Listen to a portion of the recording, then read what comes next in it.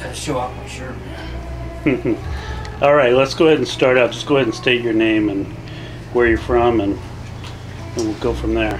Hello, my name is Michael Wells, and I live in Aspen, Colorado, and I'm here at the Transplant Games with Team Rocky Mountain. Excellent. Why don't you start at the beginning and tell us your transplant story, if you don't mind. Well, back in about 1992, my stomach grew up like a basketball. I mean, I know what a pregnant woman feels like. So I went to the hospital and they diagnosed me with hepatitis C and cirrhosis of the liver. So at that time they didn't really have a viable treatment for hepatitis C, so we couldn't really do much about it.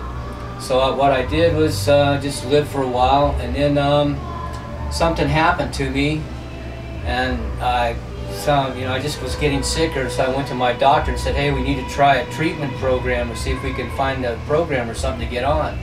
Well, they sent all my medical records to the University of Washington in Seattle, and about a month later they sent back and said, you need a transplant.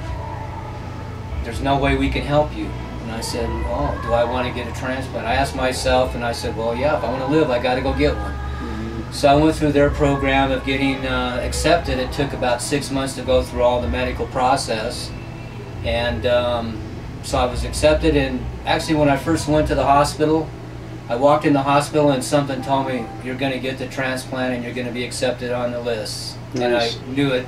And from that moment on, for that whole time, waiting for the transplant, my mantra was positive thought breeds positive action. So excellent. That's what I did. So I got I had to wait for it, from the time I was diagnosed to about I got on the list in 1996, and I got transplanted December 2nd, 1999. I was really low on the list when they first told me I had 2 to 3 years transplant to wait. So I said, wow, that's going to be a long time. But one day I was driving my car and I felt really drunk. And I hadn't drank it for a while, a long time, a couple of years or so. Yeah. But I felt like I was drunk. So I went back to my house and called the hospital and told them. And they said, come down here and we need to test you. So they brought me, and this was after about being on everything for about 1.5 years. And they took me down and they do this number test, random numbers on a piece of paper from 1 to 36, and you just go 1, 2, 3, 4, but you got to zigzag around and stuff, and you should just be able to flow right through. Right. Well, the first time I did the test, when they first gave it to me, I probably did it in about 20 seconds. This time it took me a minute to do the test, because I just couldn't really, because I was starting to get sicker with the cirrhosis and the hep C. Oh, interesting. And you know what happens with cirrhosis is your liver scars, and your liver actually cleanses the toxic chemicals out of your body, and one of the toxic chemicals is ammonia, and it wasn't doing a good job of cleansing that, and was sending back to my brain, so I couldn't think clearly, and that's why I felt drunk when I was driving. Wow. So they put me on list, I was actually on list 3, and they moved me right up to list 1. Okay. After all that test and that blood test, they moved me up to list 1. That was in, I believe, September 1999. And then 2 months later, I get a call saying, hey, you want to come and be a second? And I said, sure, I'll come down and be a second. And that means you're waiting to make sure they bring a second in, because they want to make sure they can use the organ. But if the person accepted who's first can't take the transplant because they're sick or something's happening to them, I get the transplant. And I said, yeah, I'll come down. That was a Monday. And well, they brought me in, took out test tubes about yay big, took out about 11 test tubes of blood. And I got a room and everything, and I'm thinking, wow, you're going to get transplanted, man. I'm thinking, oh, this is interesting. I was always pretty positive I was going to get the transplant. I have a common blood type, so that really helps out. Okay. And, so they came in and gave me an enema. And I said, well, that's exciting. I never had one before. So I get that all done, and about 20 minutes after I did the enema, they came in and said, well, Mr. Wells, they started the transplant, you can go home now. Oh. And I just said, hey, thanks for the clean out. Yeah. So I went home, and that was Monday night. And so I could do a little work the next day. And that night they called me again to see if I wanted to be a second. And you kind of have to follow their protocols. Mm-hmm. So I said, yeah, I'll come down. This time they just left me out in the waiting room. Yeah. I didn't get a room or anything. And I just sat around for about 4 or 5 hours waiting to see for the transplant.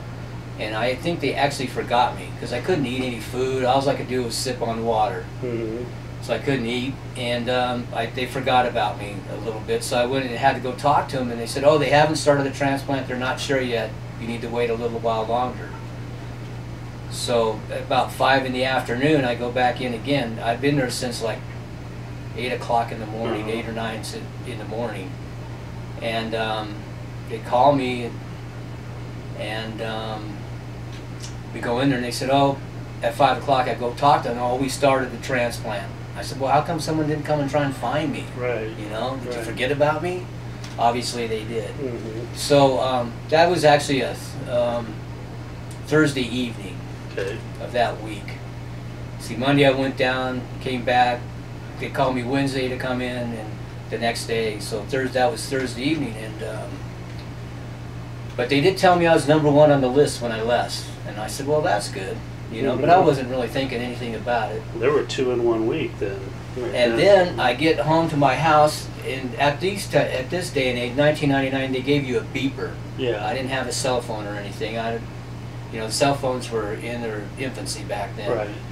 So I'm walking up the stairs to my house, and my phone is ringing in my house, and the thought in my head is, what phone harassment person is calling me?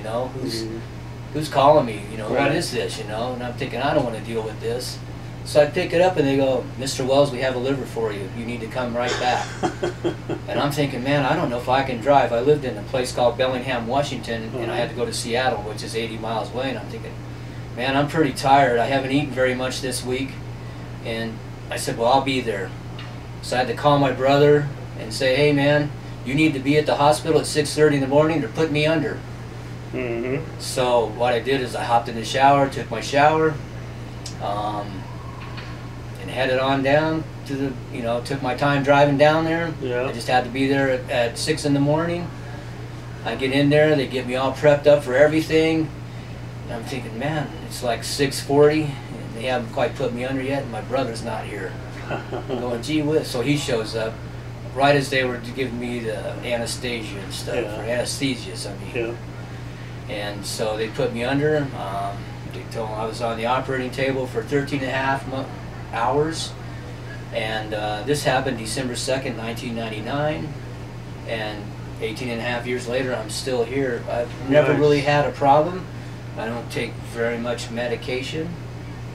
So recovery was my recovery, the actual process of recovery for me physically was a while. I wasn't in the best of shape, so that's still, that's a while. Mm-hmm. It took a while, but the transplant itself has actually been really good. The only thing that at that time they left a bile tube in you to drain, just in case they had to.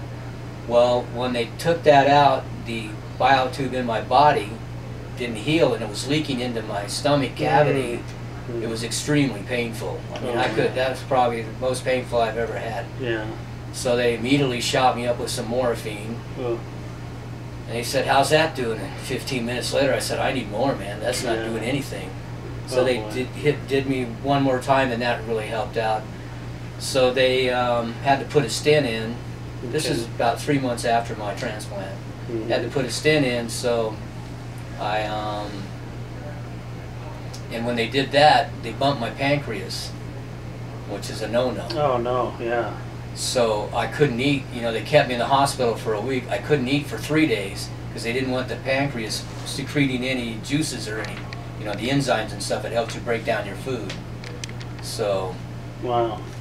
So, tell me what your thoughts are about your, do you know anything about your donor at all? I know my donor. My doctor came in, Dr. Bob Levy, I believe his name was, or is still. He came in and told me that it was a 19-year-old male, and I got a very good liver, and treat it right.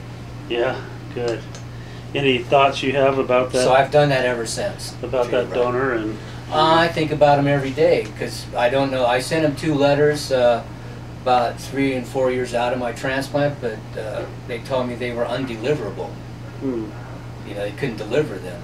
It wasn't that they didn't. That people didn't want to meet me or something. They just couldn't deliver the letters for some reason. I don't know. So I really haven't made an opportunity to contact them again, which probably that's my fault. Well, you know, understandable. I think about him every day. I usually try and say thank you every night before I go to bed because that's why I'm here. You know, I've had, you know, my ups and downs after transplants. You know, one thing that people think about transplants is that everything's going to be hunky-dory. Well, that's not the case. But the way I look at it, I get to feel life's aches and pains and the good stuff too. Like I went to, I've been to Australia, New Zealand, Sweden, Spain because of transplants. Wow. World Transplant Games were there. I've also hiked up to the crater of Mount St. Helens. Wow.